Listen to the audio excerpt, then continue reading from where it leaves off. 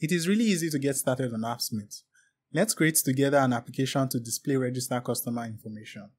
To get started, log into your Appsmith account and go ahead to create a new app. Let's call this application Registered Customers. And then we can go ahead to connect this to our MongoDB database.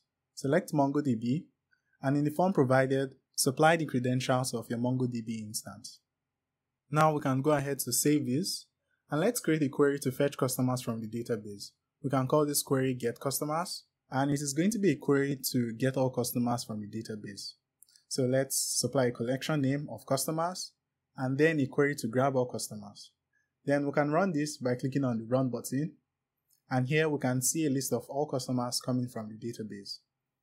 Now we can go ahead to create the UI for the application. We can bring in a container widget to house other widgets within it.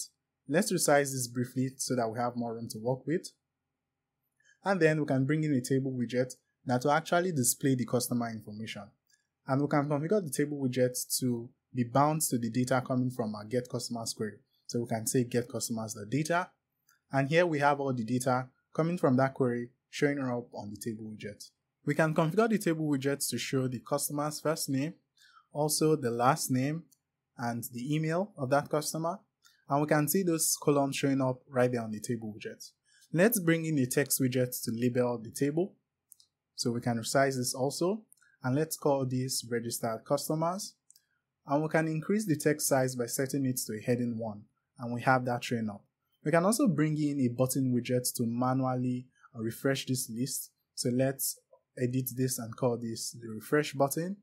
And when this is clicked, what we want to do is to go ahead to rerun the getCustomers query again. So clicking on this would actually update the table shown on the page. So now we're done, we can deploy the application, and we have the application showing up. We can choose to share the application by making the application public, or we can invite our colleagues by filling in their email and selecting a role and clicking on the invite button. So that's how you can easily build an app on Appsmith. To learn more, visit the links shown on the screen.